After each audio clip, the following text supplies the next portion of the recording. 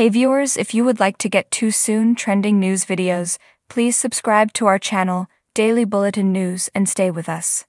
On this episode of Days of Our Lives, Melinda persuades Sloan to commit a terrible deed, Nicole and EJ worry about their missing child, and Stefan issues a warning to Paulina. Rafe enters Joda's hospital room in Salem today and discovers she is vanished. When Liev hears a noise in the park, Jada appears and informs him that he is being taken into custody. When he attempts to talk himself out of it, Jada tells him that nothing is misunderstood. When he attempts to flee, he runs straight into Ref. Back at the police station, Rafe shouts accolades to Dimitri while handcuffing Leo to the chair. Leo declines to answer their questions about where his boo is. He maintains that by saving a woman in distress and her child, he and Dimitri are heroes. Jada and Rafe ask him to elaborate. Leo provides more details, stating that he departed as soon as Eric showed up, and that Dimitri took the infant to the hospital. I'm sure he's still there, watching over the little guy with him. Nicole and her child must be all right, according to Leo. I've never seen a cuter little human. When Leo informs Dimitri that he has been arrested, the latter picks up and becomes frightened. Tate comforts Holly as she worries about her mother over in the Dimera mansion. Just before EJ enters, they give each other a hug and look into each other's eyes.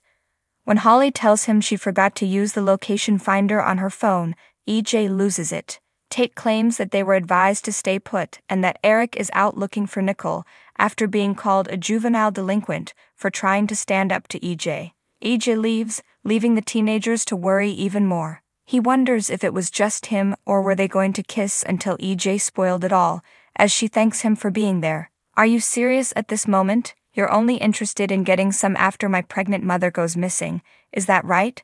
She orders him to get the heck out, labeling him a disgusting womanizer. He retracts his apology for misjudging the situation and retreats with a sigh.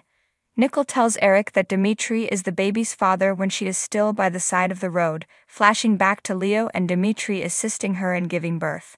Her child was a male. Eric, oh my god, my son is with Dimitri. She explains to him that Dimitri fooled with just the baby because he was afraid to move her.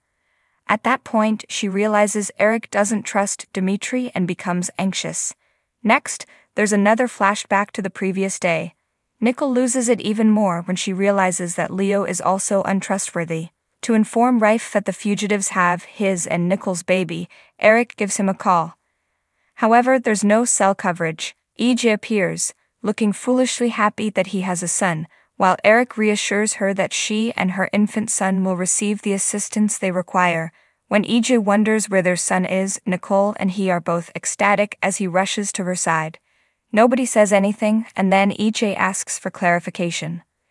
Nicole demands that he get up, and EJ tells Eric to go take care of his own wife after he catches up. I'll handle it on my own. In her apartment, Sloan informs Melinda that things have changed. It's time to tell Eric the truth. But Dimitri is ready to knock with Nicole's infant just as she opens the door to depart. Due to their fame, they are able to identify one another, and Dimitri declares he needs Sloan's assistance. Dimitri is prepared to run since he believes Melinda is still the DA, and she demands to know whose baby it is. They naturally do a double take when he informs them the baby is EJ's after reassuring them. Dimitri tells them what transpired.